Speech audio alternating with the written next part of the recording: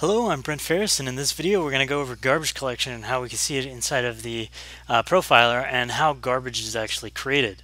So I'm going to go over into our script, and I've blinked out everything. We're not using all that old stuff. What we're going to do is first we're going to create some things that don't make garbage, and then we're going to create some things that do make garbage. So let's make an int something equals 4, and then let's make a bool other equals 5. Sorry, true.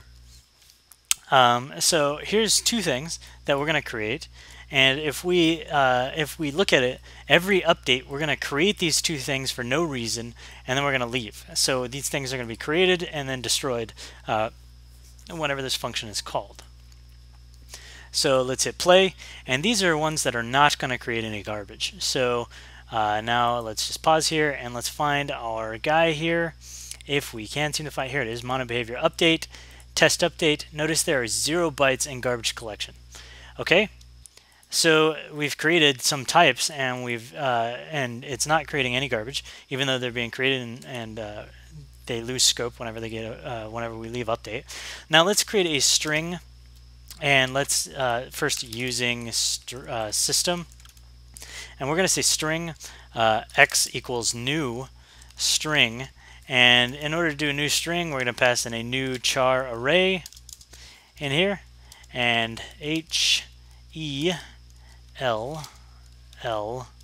So we're going to have hello go into this string x. I know this is a weird way to create a string instead of string x equals whatever, but I want to do this so that you can see new string here and new char array here, which we're not doing here. We're not saying int something equals new int 4. But imagine that this string was your own class. So let's say that you have, sorry, system would have been if I want to use like the capital S string. So you don't actually need system. Anyways, what was I saying?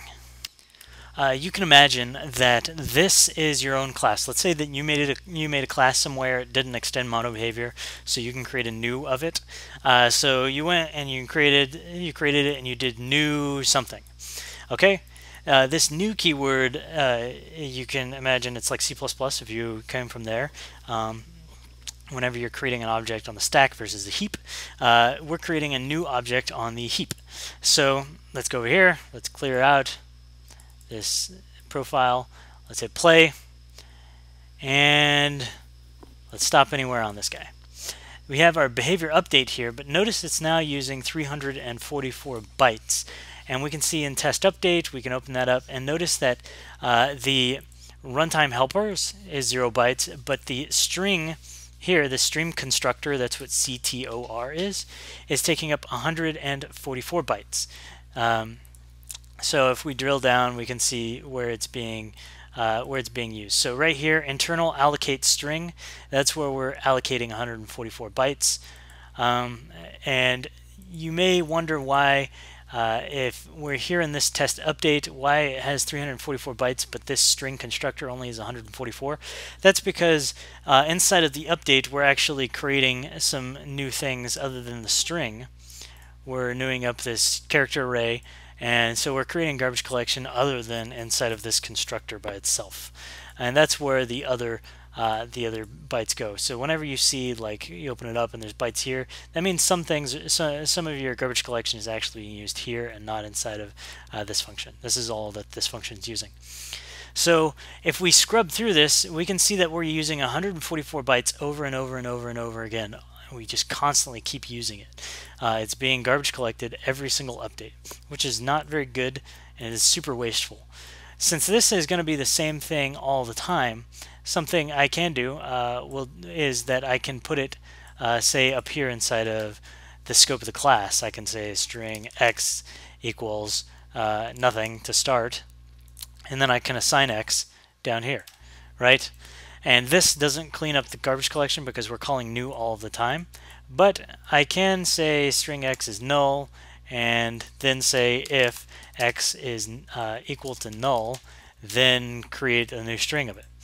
And this variable inside of this class, this scope to variable, this member variable, is actually going to hold this value for the lifespan of the object that exists.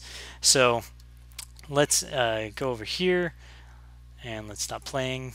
Let's clear it out our profiler. Let's hit play and let's immediately pause.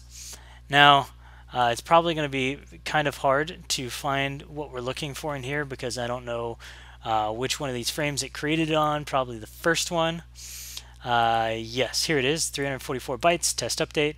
But if we go to any of the others, you'll notice that it's 0 bytes because we've already allocated the string.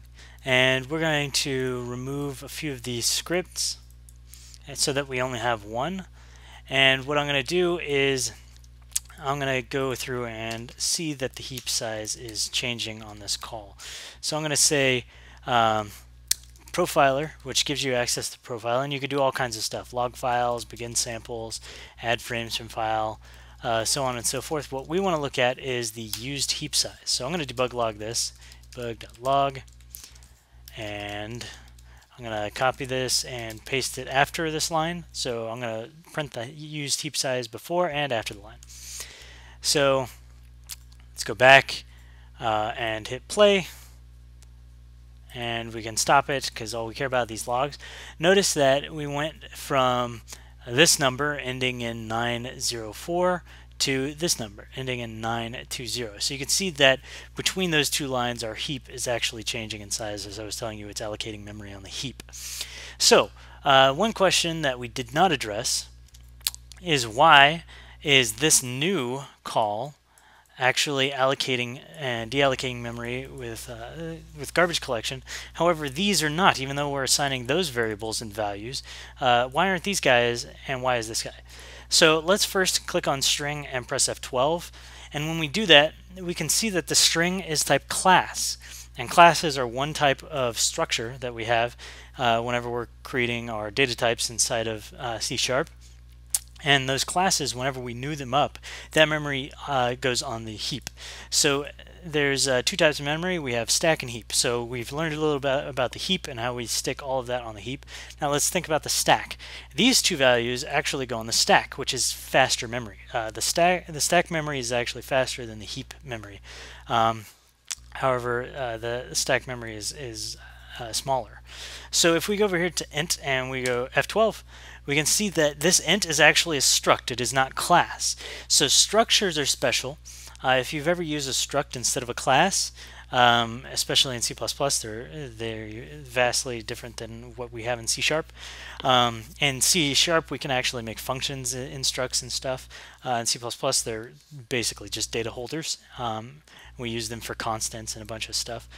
So this data type is a struct, and you can think of a struct going onto the stack. Let's look at a couple of other things. Vector3, for example, is going to be a struct. So here it is, it's a struct instead of unity, which means that it's incredibly fast compared to, say, like this new string, which is going to be on a class type.